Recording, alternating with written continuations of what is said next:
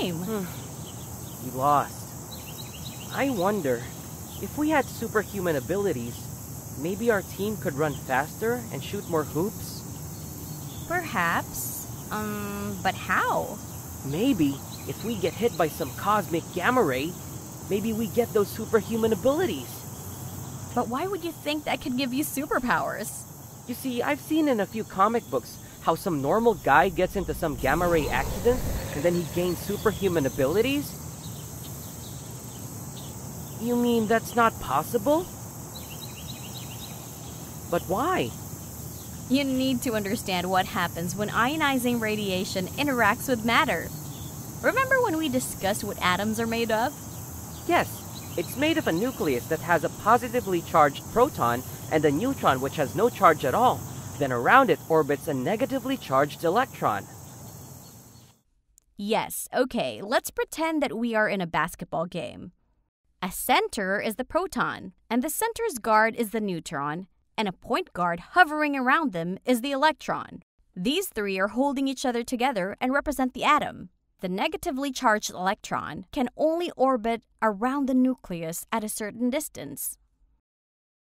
The electron naturally does not come closer or further than its allowed or quantized orbit, and because of this, electrons have very specific energies corresponding to the orbits that they're in.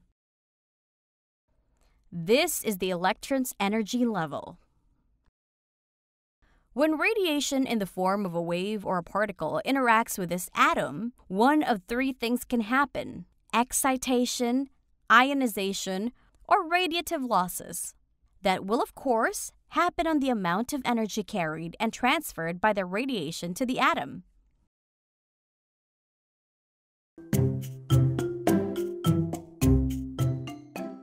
For instance, excitation happens when the energy from an incoming radiation interacts with the atom and the energy gets absorbed by the electron. But the absorbed energy does not exceed the electron's binding energy with the nucleus. It is, however, more than the energy that the electron is used to. As a result, the electron gets excited and moves up to a higher energy level.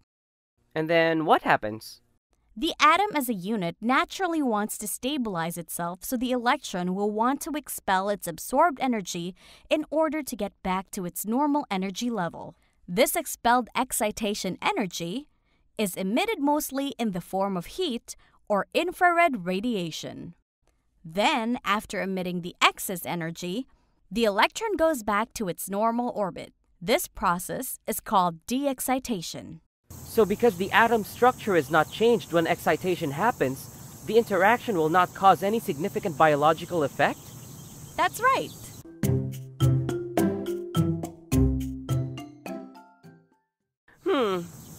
I think I know what will happen if the incoming ionizing radiation has energy that is equal or greater than the electron's binding energy. The electron will be expelled from the atom. Cool. And that's what we call ionization. But how are all these interactions related to someone getting superhuman abilities through radiation? Okay, so imagine that the atoms we have been talking about are atoms in your body. What do you think would happen when your atom's electrons start splitting away from its nucleus? Wait. Oh no. You're right. That's awful. But don't fret, that will only happen in cases when the energy of the radiation is just too high. Like when eating 8 million bananas in one go. That is right. Everyday exposure to natural background radiation poses very little danger. Radiation sources used in various industries have safety protocols in place. Like the smoke detector, for instance. There's a radioactive material in there? The source is radioactive americium. It emits alpha particles. Alpha particles are big and travel only a few centimeters in the air and can be easily blocked with our bare hands or a thin piece of paper. So, we're safe here. Beta particles are smaller than alpha particles that can penetrate paper. Its penetrating power will vary sufficiently as thickness changes. In fact, They are used to control the thickness of paper and other packaging materials produced in factories. What about X-rays and gamma rays? Unlike alpha and beta particles, X-rays and gamma rays are electromagnetic waves and are more energetic. Hence, they can penetrate much deeper into a medium, and they can only be blocked by a thick concrete or a sheet of lead.